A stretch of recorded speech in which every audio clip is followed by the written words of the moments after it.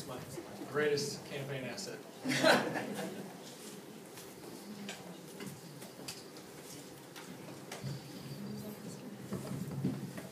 Hey, Mark. Close and personal, buddy. That's right. Again, my name is Jason Frodge, and I am running for state representative here in District 155. I do appreciate you guys coming out tonight.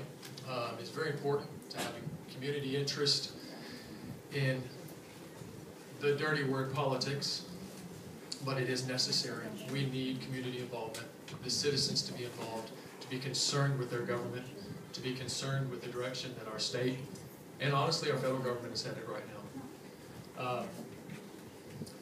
A little bit about myself. I am married to Ashley for 10 years now. We have 3 young children. One is 8 years old. Her name, also David, is Savannah. We have a 4-year-old, rambunctious 4-year-old. Many of you guys know. His name's Clay. And then our youngest right now, for the time being, for another few months, is Ellie. And she's 14 months old. And we have number 4 on the way, and his name is Elijah James. If it turns out being a boy. We haven't even considered one girl. I fully support the Second Amendment. I believe that without our Second Amendment, all of our other rights would very quickly be infringed upon. That is a bedrock of our society and of our freedom. I believe that the Second Amendment just doesn't protect hunting, and it just doesn't protect our right for personal protection, but it is a reminder of 1776 that King George learned the hard way, and that is, do not infringe upon the natural rights of our citizens. That is the primary purpose of the Second Amendment. Do not ever let anybody tell you otherwise. I am 100% pro-life.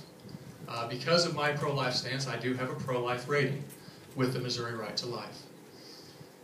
I'm a small business owner here in Gainesville. Many of you guys are my customers, and I do appreciate it. We've been going in business now for 6 years, growing steadily. Not leaps and bounds, but I'm okay with that. It is growing, and we're very, very fortunate and very thankful for that. I'm a graduate of the University of South Florida with a Bachelor of Science in Business. Over the past 20 years, I think I'm going to pull this. This is not working. I'm getting a crick on my deck. Over the past 20 years, I've worked in the private sector. 15 of those 20 years starting and operating small businesses. One of, I would consider a pretty great accomplishment, was I started a small marketing firm with friends of mine. And in less than 5 years, we grew it to being the second largest AT&T wireless dealer in the nation, second only to Walmart. During my 20 years in the private sector, I've dealt with many, many burdensome regulatory agencies such as the USDA, the EPA, OSHA, any number of letters you want to throw together.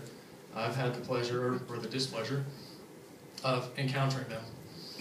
So if you want to know about my experience, well, I've had them, and not all of them have been good dealing with government. Far too often, government hampers innovation. It adds undue risk to business, which is, as many of you know as business owners, it's risky enough as it is.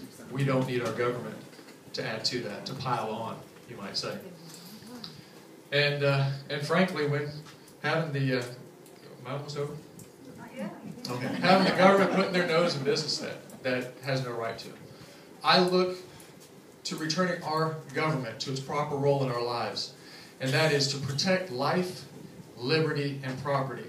I respect the individualism of our communities, the individualism of our counties.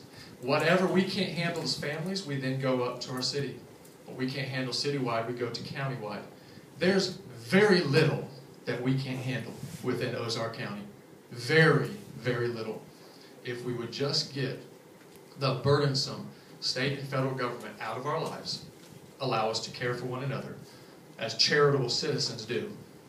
Now, there is a role for state government. There is a role for federal government. But unfortunately, we have seen over the past 80 to 100 years that structure flipped on its head, where now we actually think that the most important person in our government is the president or our senator or U.S. representative. No, they have assumed an unright position in our lives. We must, it is incumbent upon us to reclaim the authority that we rightfully have over our lives. Remember this, government is established by men. What power I have to protect my rights, I have delegated to my state representative, I have delegated to my governor, to my sheriff. None of them have any more power to act against you than I do. And none of you have any other more power to act against me. And the same way, our government has only the power that we have delegated to them. No more. So I seek your vote. I really do appreciate you all here. If you support liberty, protection of life and property, support me on August 5th. Thank you.